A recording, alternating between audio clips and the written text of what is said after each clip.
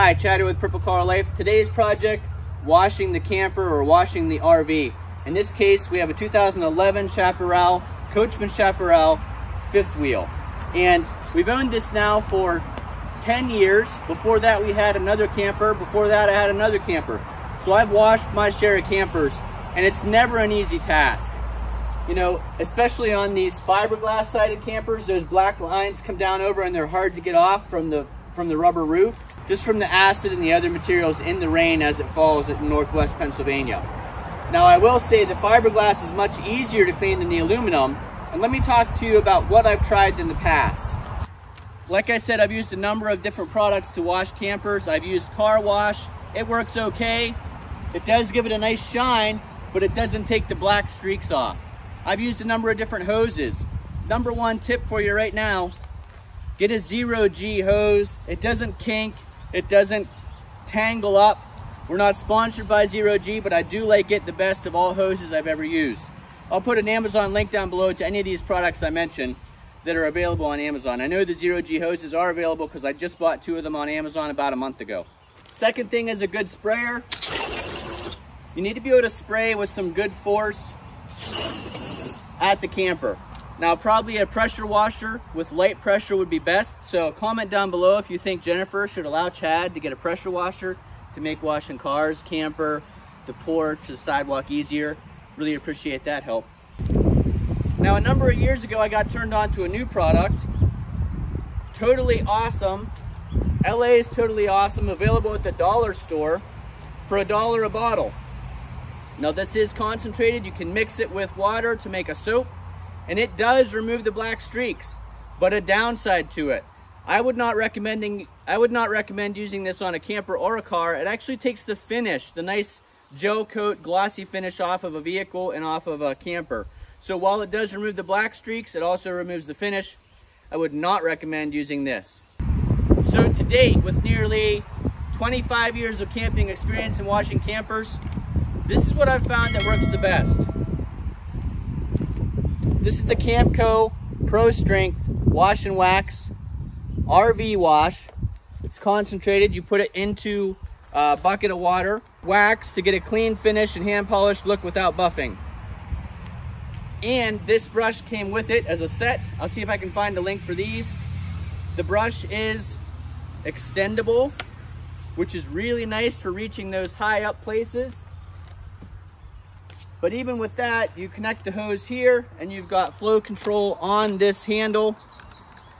No matter what you do, you're probably gonna get soaked when you're washing an RV. A lot of it's above your head. You're scrubbing with sponges or even with this wand. All the water seems to roll right back your arm, down your armpit and down your side. So prepare to get wet no matter what you're doing when you're washing an RV. This year we're gonna try something a little different. Jennifer's got her Norwex mop and a cloth. And we're gonna try with no soap to see how the Norwex does washing the camper. If it works great, then we won't have to worry about stocking the wash and wax from Camco or using this brush anymore. I'm hoping it's an easier system. If not, we know we can always go back to this.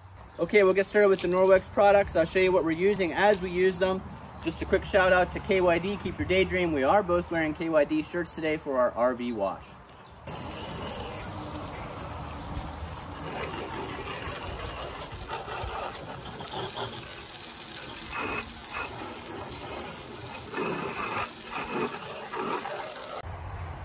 Here we've got a bucket of plain water that we'll be using, a Norwex scrub mitt, and a wet mop. And just a note, I would recommend not setting those on something like a sidewalk. If there's any particles of stone in them, they will pick up and could scratch your surface.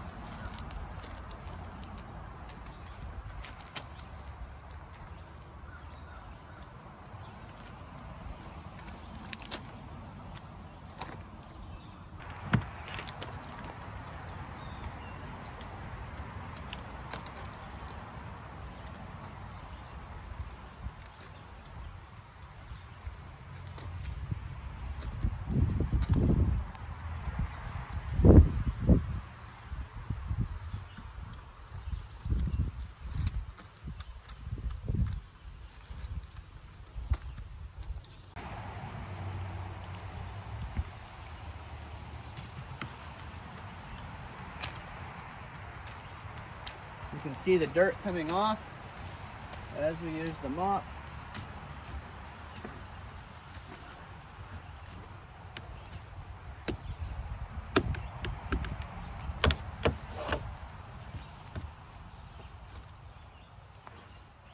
You can twist it sideways to get along the edges. There will still be some areas you'll have to get with a sponge, like right there. We can get that with the mitt. That's what I meant with the mitt. And it looks like it takes some of the black off, but it doesn't take it all off from what we can see, but the black's really hard to get off with any product. And this is just water.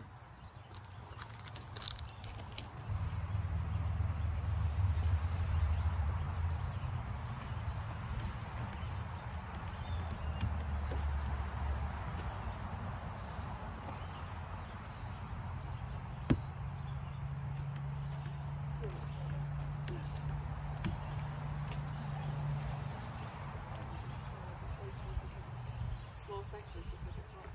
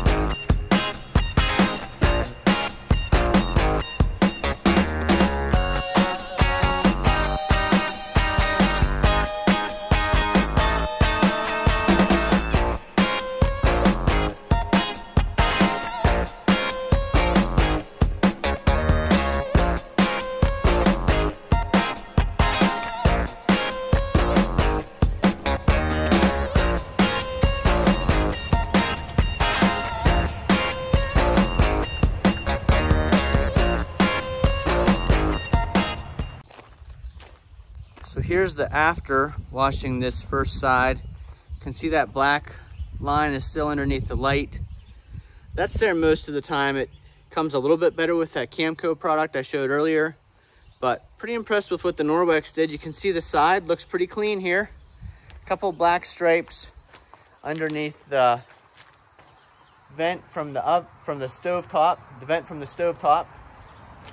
but the rest of I think the front and the back are the most difficult, but the front by far, because of the bend in it, and you can see all those black streaks all the way down onto the hitch. Really difficult to wash that part, so I do it last. Maybe I should do it first, but I always seem to manage to wait to do that last. We'll get started here on the other side of the camper. You can see this side, the graphics are starting to peel off because the camper sits right there beside the garage throughout the winter, and the sun still hits this side of the camper while the other side is protected by the garage. You can see the significant difference that makes.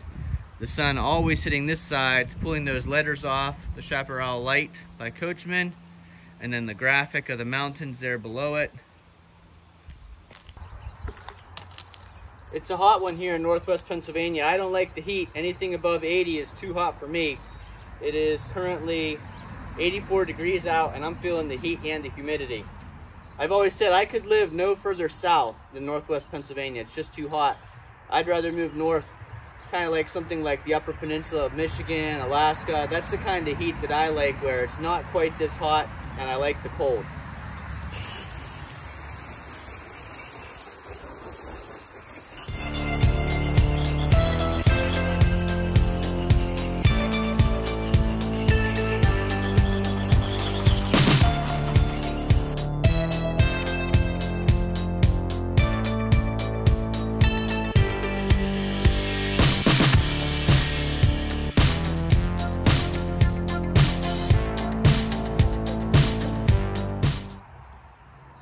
section's looking quite a bit better. Made our way back across the slide. It looks way better. Got this back panel yet to do, and then we'll worry about the back and the front.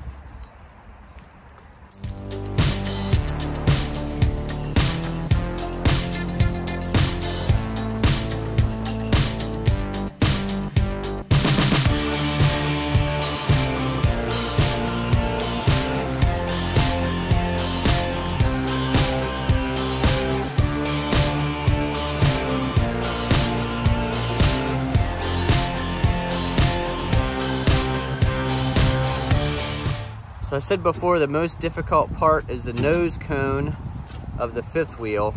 It's hard to get to. You've got to stand in the bed to clean it, and it gets the most dirty because it hits all the bugs when you're driving. It's in the sunshine all the time, and it gets all the rain streaks on it. So we're gonna work on that now. I'll show you what it looks like after we're done. The front of the camper looks so much better. Like I said, that's the hardest part to clean. It's the dirtiest part, gets all the bugs on it.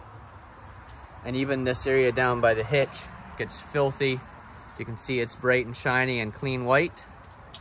And all just with water and the Norwex mop. It did a great job. Jennifer's using that Norwex mop on the inside of the awning. She says it's working better than the other things we've tried in the past. It does still drip all over you. Not like the old system with the ladder and... Yeah, we used to have to stand on a ladder, do it mostly by hand. So this does work better than that. You can see the white stuff that drops off of the camper got all over the side of the truck. So my next step is to wash the truck while Jennifer finishes up here. If you like videos like this, make sure you give us a thumbs up down below. We'd really appreciate it. Comment on what systems you use to clean your RV. Share with your friends, and we'll see you again the next time.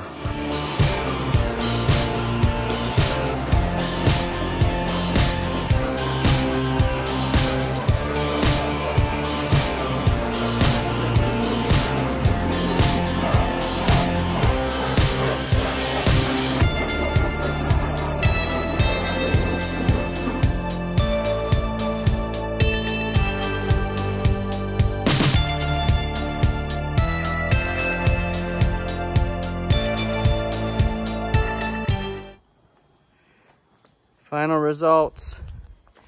Camper looks great. Look at the awning. Hasn't been that clean in a long time. And then we did the truck.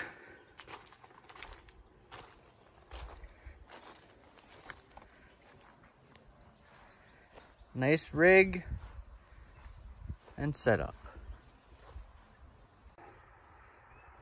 Not bad for a 2005 F350 that we've owned since new, and a 2011 fifth wheel that we've owned since new.